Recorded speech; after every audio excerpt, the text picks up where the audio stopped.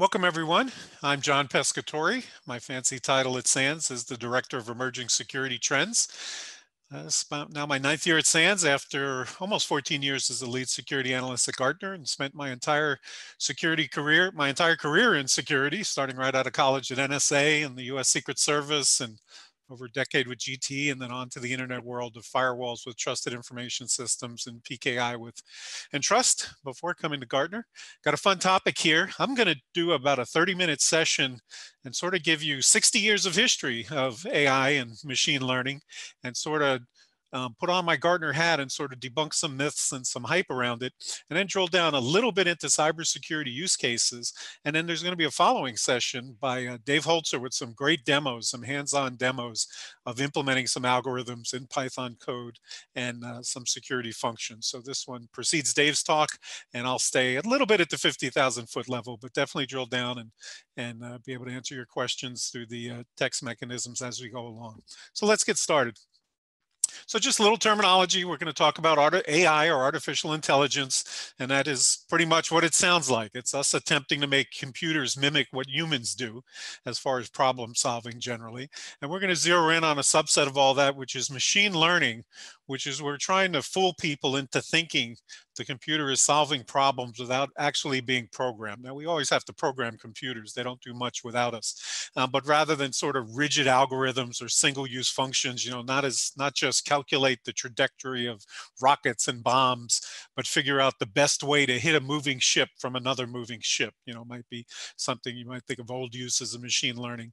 We're not really going to talk about sort of something you hear a lot about, deep learning, which is where we start trying to involve neural networks and try to really make CPUs add up to acting like the human brain does, which can be a good thing in many cases not so good a thing, but is very hard to do. So we're going to focus pretty much completely here on machine learning. And what I wanted to do is give you a little bit of drill down there. So there's two broad classes of machine learning you'll hear about. The bottom one you see there is supervised learning. This is essentially where, the simple ones you might think of have a bunch of inputs and a bunch of outputs, a bunch of dots on a graph that we have an x-axis and a y-axis, and the computer says, here's the equation that makes those lines, or here's how to connect those dots and a line or a curve that fits them. So often it's minimizing the errors between the line and the dots. And you often hear machine learning called minimized losses, and it's ML. Now, the sort of holy grail, or the more glamorous case, is unsupervised or autonomous learning, where you just sort of dump a lot of data into the top of the computer and it starts doing something with that data. Now, mostly it turns out that's good for clustering, where it can tell you these events or these pieces of data that were tagged in certain ways, they're related to each other in this blob over here, this cluster, and there's another cluster over there that's related to each other.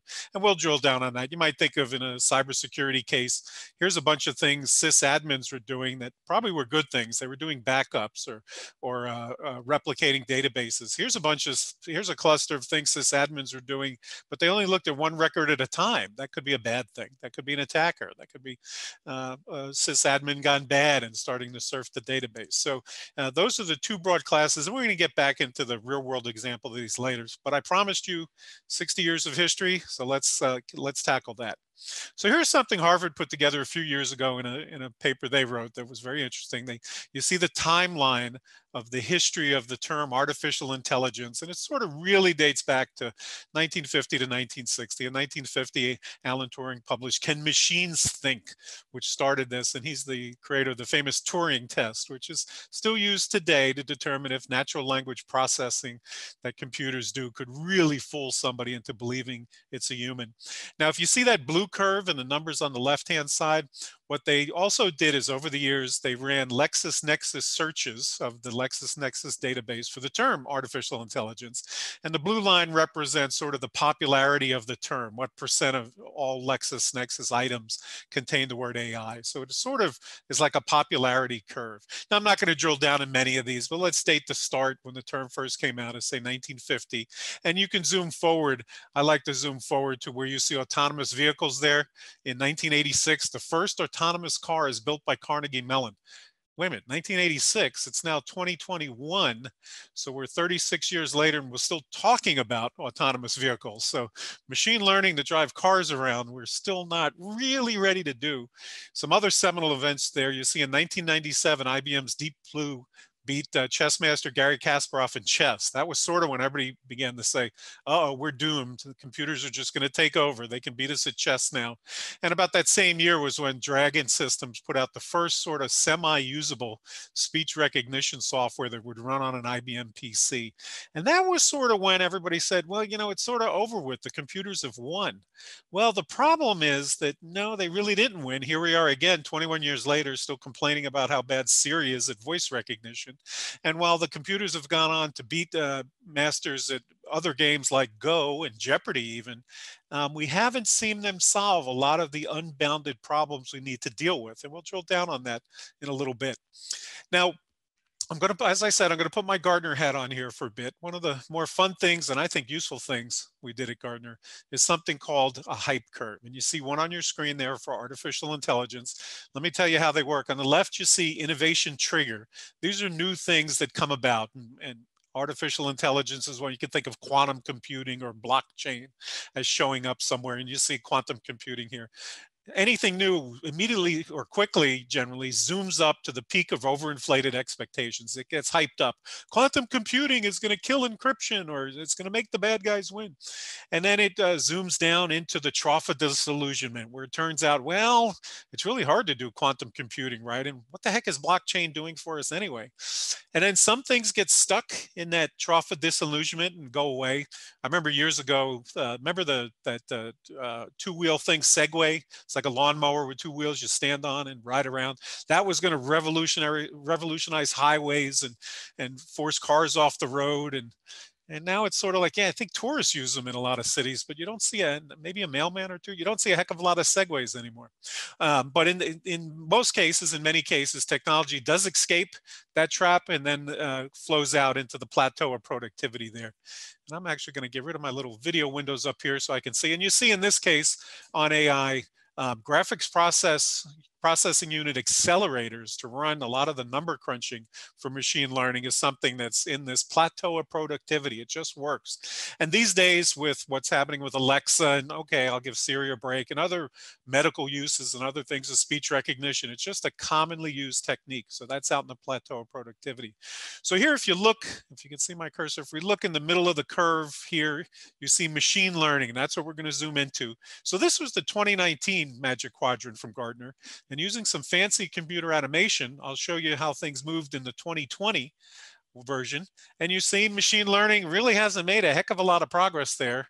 Really not too many things have made progress. If you look down here in the trough of disillusionment, coded to be obsolete before plateau, you see cognitive computing, which is really a very high level term for essentially computers being able to think and act and communicate like humans. So I think the feeling is they're really not going to ever really reach that point, no matter how many MIPS we can throw at them, or megabytes, or new types of technology, or cooling systems, or quantum computing. But we want to focus on machine learning anyway. So let's drill down. Turns out Gartner also did a separate Magic Quadrant. I'm sorry, hype cycle just on machine learning. You see on your screen now. So in this case, we'll look at a couple of things that are meaningful in security. Advanced anomaly detection, where you see the red arrow pointing. That's really what we're trying to do in security with these tools, is move beyond simple signature-based detection of what's malware or simple signature-based rules for intrusion detection and prevention, and have some tools that are able to say, hey, a bunch of stuff just happened. It looks suspicious. It looks like this. It looks anomalous, and it looks like a dangerous anomaly. That's what we're looking for. But I wanted to point a few others out. If you see down here towards the trough, you see Python. Python's the most popular programming language used in machine learning and artificial intelligence, and it has lots of library functions for all the complicated math that's needed to create the models and run the algorithms in machine learning. And Spark is sort of a analytics data processing engine that's widely used in AI and machine learning as well. So in this case, in 2019, Gartner had them essentially near the trough of disillusionment, which basically nobody understood at the time when this came out, since these are widely used even back in 2019, and it would have made a lot more sense to see them further up the plateau. But we're really interested in advanced anomaly detection, so let's look at the 2021 and see what happened. And what happened is it disappeared. Wait a minute, where I don't see anomaly detection on there anymore. In fact, I don't even see Python. I do see Apache Spark moved out to the left on the plateau where it should be. And if you read the text, you see on the left, they said, we don't see anybody even talking about advanced anomaly detection anymore, so we dropped it. So what that tells you is it hasn't really been tremendously useful for advanced anomaly detection, just magically finding bad stuff among good stuff without also false alarming a lot. And again, we'll drill down into that quite a bit as well. Spark got widely adopted, and it said, yeah, Python's also widely adopted, so we just pushed it off the hype cycle. So it was a recognition that Python and Spark are really useful tools. I'm going to give you some URLs at the end for you could do some more drill down, and you'll see Dave Holzer doing his on-screen demo using Python. I believe he's using Spark as well. So that sort of shows you where things progressed in the hype. And let's start moving more towards the reality. But before I did that, I want to give you an example of some recent hype.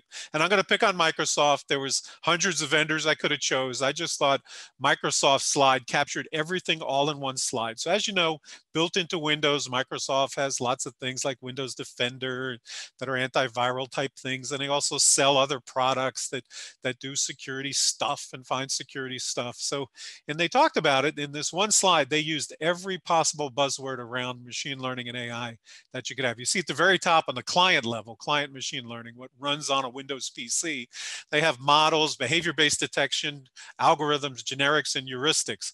By the way, let me give you one bit of wisdom I learned over those 14 years at Gartner. Whenever I heard a vendor use the H words, heuristics or holistic, I knew they were sort of blowing smoke.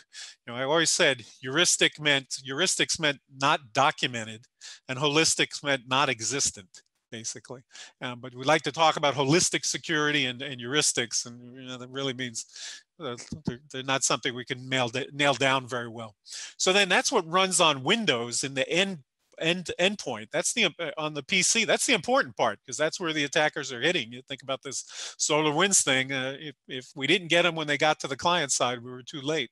Now out in the cloud, where the client can call out to in the cloud, Microsoft has all kinds of other things running: machine learning, metadata-based models, sample analysis-based machine learning models, destination-based machine learning models, and the magical big data analytics down there, all running out at the cloud doing things. And they give you an example of using them against the smoke loader campaign and behavior based. But one thing I'm going to highlight at the end, I'm going to emphasize at the end, is you very rarely see the hype around machine learning talking about false positives. They're very good at saying, see, look, we looked for this type of thing. The model found it every single time. We never missed it. Well, how many times did the model declare some good behavior or good events to be the malicious ones? That's a very important number to ask any vendor that's hyping up this type of technology in their products. So that's the sort of a quick tour through the hype level. And, you know, in security, I've worked in cryptography for many years, and hearing Wall Street call blockchain crypto or talk about crypto is just, well, they don't understand what they're talking about. They're just hyping something up, and they're sort of distorting things. Same thing with when people think about machine learning or AI as, oh yeah, the software that just finds stuff. You just throw data at it and it tells you what's in there. And there's magical examples, you know, in the business domain of how it found men buy beer and diapers at 2 in the morning in the grocery store. Well, it turns out somebody asked the software, what do men buy at the same time when they're in the grocery store at 2 in the morning, which is often either where they were sent out to get diapers or felt they needed to get some beer. When we start looking at both things like the business domain or the cybersecurity domain, where the success stories and use of the technology is, it's really in observing and being able to inject domain expertise into the software in a variety of ways. Expert systems, trying to copy what the expert does. Case-based reasoning is an example I've seen for many years that's really effective. In the case of, you know, for example, in the case of power companies needing to maintain their power lines. Well, one of the most common reasons they come down are trees falling on the wires or falling across the wires due to storms or simply due to lack of trimming. And being able to use very simple techniques to determine when a storm's going to hit and which way it's going to travel, or how long it's been since the last time a particular run had the trees trimmed and how quickly they grew in the last period. Those are simple case-based reasoning tools that can really be implemented in software well to help get the repair crews out in advance and shorten the time down or eliminate time down by trimming the trees before they fall on the wires. Then there are things like fuzzy logic. I never really understood that one. I remember windshield wipers were supposed to have fuzzy logic so that I wouldn't need to turn them slow, fast, medium. They would somehow figure out how much water was on the windshield, but that all seemed to go away. But things like micro-targeting, which is what we saw the Russians do against the United States and Facebook and so on around the 2016 election, are very good examples of taking domain expertise, somebody who figured out how do we attack small places get great leverage out of that and use automated ways to get the right message to the right or the wrong message to the right person to cause things to happen is a very important use of this, a very creative and very illustrative use of these technologies. And again, it required that domain expertise. It was not just the computer spraying out messages. Another thing I'll emphasize again at the end, and I think it's important to get across to CIOs and COOs and board of directors, just because computers can beat us at games like chess or Jeopardy or Go doesn't really translate very well to the cybersecurity world. A chessboard is a fixed dimension. The pieces can only do certain things. What's that thing called? The horse, the knight. The knight can only move in that L-shaped direction most times. Every now and then it can castle. But the knight can't say, I'm going to jump off the end of the board and pop up through the bottom. And the bishop can't say, I'm tired of going diagonally. I'm going to go straight across and I'm going to just knock everything out of my way. Hackers can do that to us in cyber. There are not boundaries on the problem. There's a long history of why that's so and the complexities of software. But beating human beings at games does not really translate necessarily into beating hackers at their game, because it's not a game, it's a craft for them. And again, there are no boundaries. There's very few rules. So let's look at some of the successful uses and try to draw out how we can use this technology successfully in cybersecurity. So the business use is where we saw a lot of this first time. Businesses collect lots of data. They want to optimize their sales and marketing resources or their product development resources and make the best decisions. So here's a typical marketing example where at the top of this funnel, they had a bunch of names from databases or subscriptions or whatever, possible people to sell their product to. And then they started to say, well, if we called every one of those names, even with some cheap college kid working on the weekends for pennies, we'd waste a lot of money. How do we zero in on the ones most likely to be receptive to buying our product? And so then they use some factors to determine if a person's engaged. They visited the booth, clicked on something on the website, pretended to listen at a webinar while they really read their email.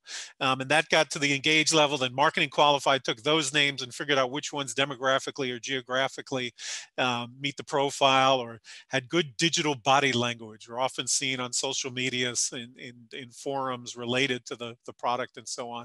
And that essentially comes down to a sales qualified lead where we take scarce human resources, inside sales folks or direct sales folks, and stick them on the people and talk them into at least trying our product and maybe buying it. We get them on the pipeline and then we win. So what we did is turn a bunch of names into revenue at the bottom. Now the computer software used to do this was critical, but it wasn't simply pour names at the bottom and orders at the top and orders fall out the bottom. We've used a lot of hard learned marketing lessons from smart marketing and salespeople over the years to implement this in this funnel that made this happen. And that's sort of, this is the most successful example. And these same needs to do this: good data, labeling the data.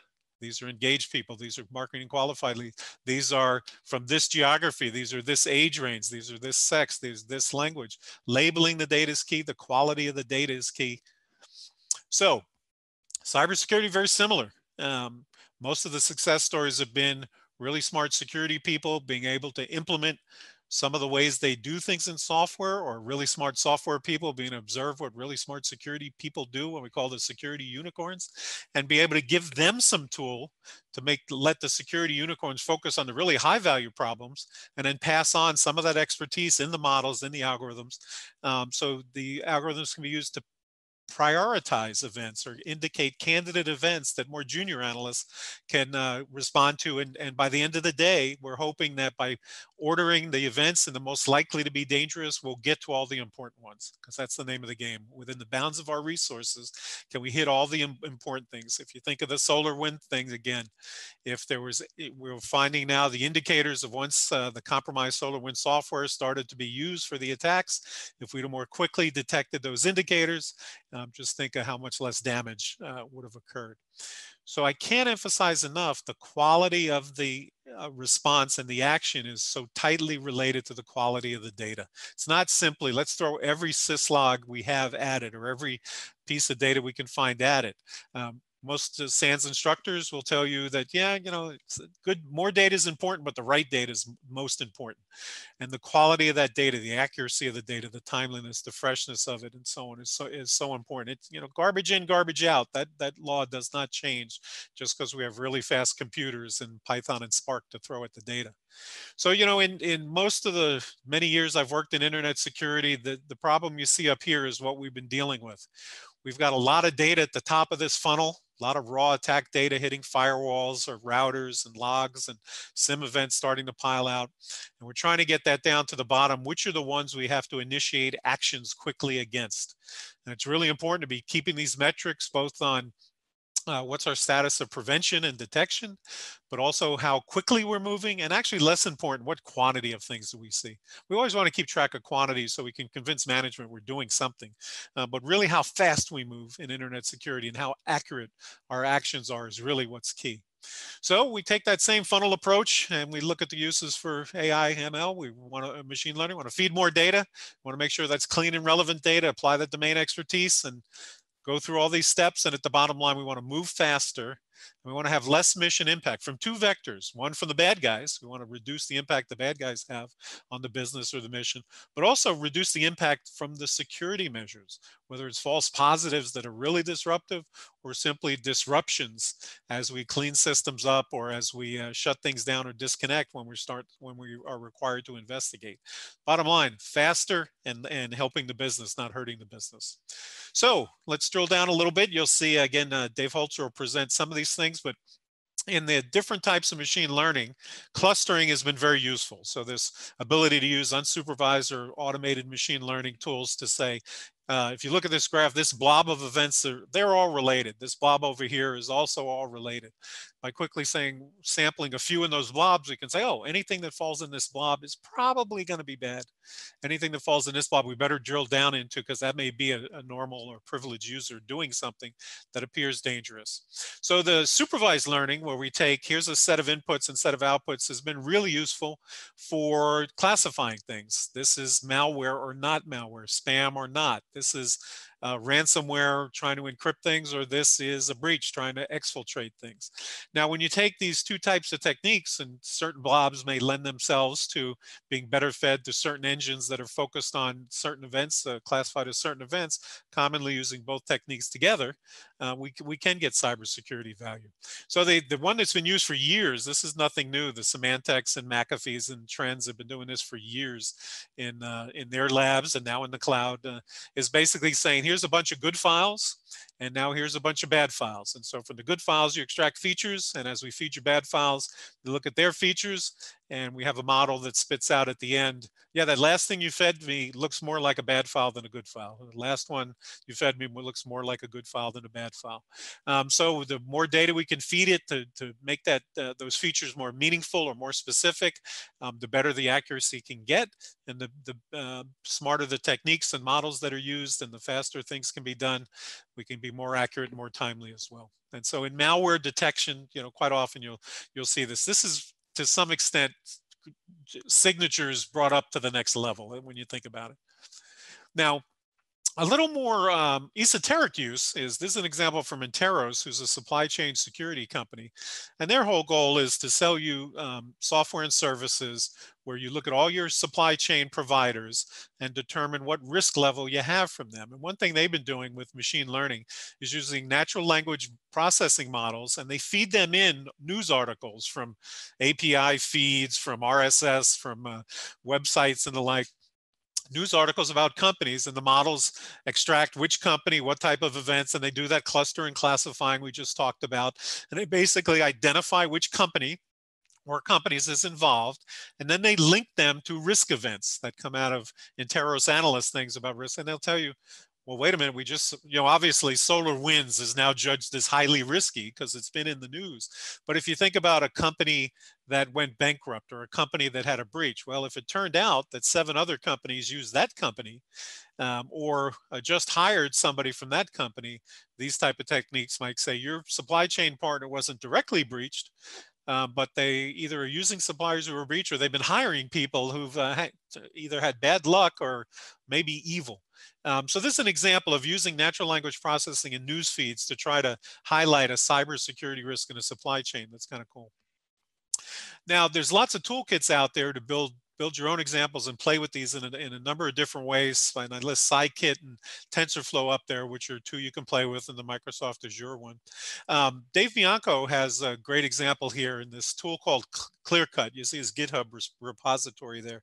Now, what he put together is essentially a model or an engine where you can feed it in HTTP records, HTTP traffic records, and it'll tell you if it sees anything that looks like command and control traffic, which would tell you that something on the inside got compromised and is talking out to the command and control center to download the next stage or start to exfiltrate and so on. And he's been adding to that over the years. You'll see many other things he's done there and others.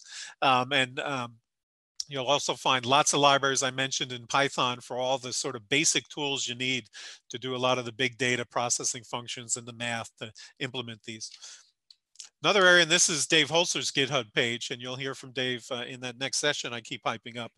The thing he did, if you see the check your Pulse Secure there. So the Pulse Secure VPN appliances and software have had a bunch of vulnerabilities, and Pulse Secure put out patches. These date back to mid-2019, or let's see, this 2019, mid-2019. People have been very slow, especially government agencies, to patch these. So many VPN servers running Pulse Secure software have been compromised. And they put together a tool that looks at the log files that come from Pulse Secure and can tell you, hey, this looks like it might have been compromised. The way this thing's behaving, the way it's talking, the way it's accepting connections, this may very well have been compromised. So it's an example of a specific high criticality vulnerability like in Pulse Secure, and using these techniques to not just look for signatures, sort of simple IDS signatures of meaning attackers against it, but looking at the behavior of the inputs and outputs of that server via the log events and determining that something may have gone wrong. One last example, and it's kind of pointing out where the human expertise is needed. Endgame's a company that did a lot of machine learning and endpoint detection and response tool. They were acquired by Elastic, big data search engine company that's widely used. And this is an example of one of their cool tools that from their machine learning module that essentially they threw lots of events at it and classified things in certain ways. And if you look under the view by, you see the job ID. Think of those as processes running, and you can quickly zoom into the series of red things you see on the sort of middle right there. And the demo status code rate is coded red. And if you look down at the bottom, you can see the severity threshold warning and time, February 1st, 2017, severity 99, and it says NGINX access source IP high count. So this is saying some code path was executed way more frequently than normal, and you should drill down on this. It seems like it's sort of a simple threshold alert, but you look at all the data on the screen and what you would need to do to really understand what's going on. Just using many of these machine learning products requires skill, if nothing else, skill and knowledge of that tool. But in reality, skill and knowledge of the basic concepts of machine learning and of information security in general to understand and be able to use the tools in a meaningful way. So again, keep that in mind. Staff training and domain expertise is what underlies all successful uses.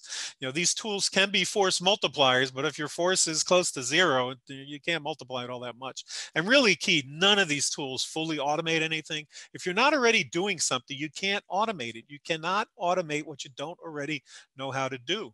The quality of the data is really key. The noisiness of the data. You can't just say, let's feed the computer a bunch of noise and it'll find a signal. You have to feed it something that has a signal in it somewhere, or all that's going to come back out is noise. And again, I can't emphasize enough this part about, I do a lot of board of directors briefings, and I try to make sure this is well known, because there's this assumption that the fact that computers won at chess and Jeopardy, which I think really blew away a lot of board of director types, it means a lot more than it really does in cybersecurity. And again, I hit this several times. False positives are the traditional killer of security advances. All it takes is one false positive where we shut the database down or disconnect from the internet, or blow the ability to meet the numbers for the quarter. And we've just pushed the security program back years.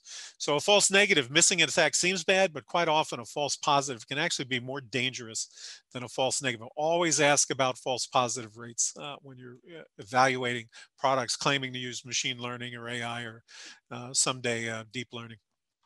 So bottom line is, unfortunately, there's still no such thing as a free lunch.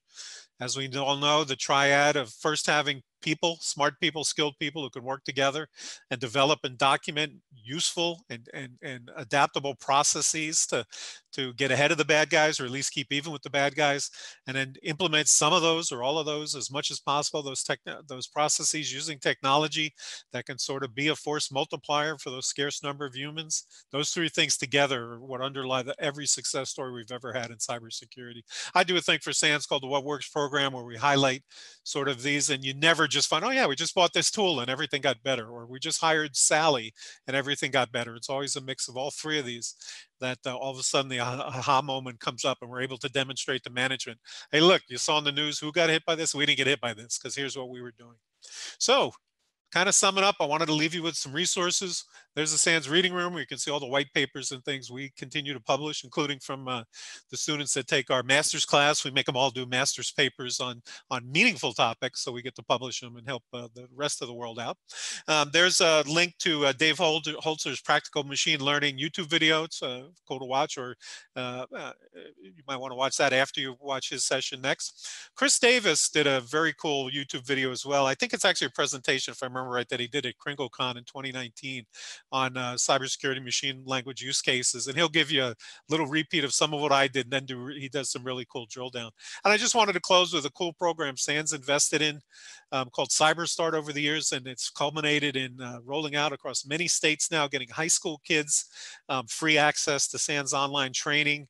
And if they can succeed in games and take the training and pass the courses, they can win scholarships at colleges and community colleges and get a applied bachelor's degree in cybersecurity. So for your kids, your brother, your sister, your nieces, nephews, your neighbor's kids, your grandkids, if you're old like some people are out there, refer them to this program. It's really cool, and it's something we're investing in to just try to get more people into this industry and help advance the state of the people so we can take more advantages of tools like machine learning. So with that, thanks, and enjoy the rest of the program.